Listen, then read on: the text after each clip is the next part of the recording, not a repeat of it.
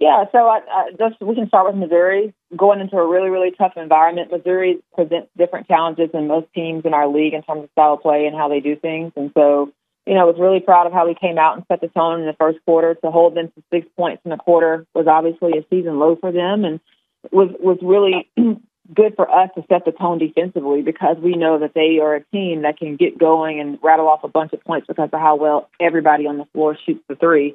And that first quarter really sustained us because Missouri went on a run, second, third, and fourth. And while we were able to offensively match them, defensively we couldn't get stops at times. And so proud of how everyone stepped up, still being shorthanded, and it was a really good road win for us.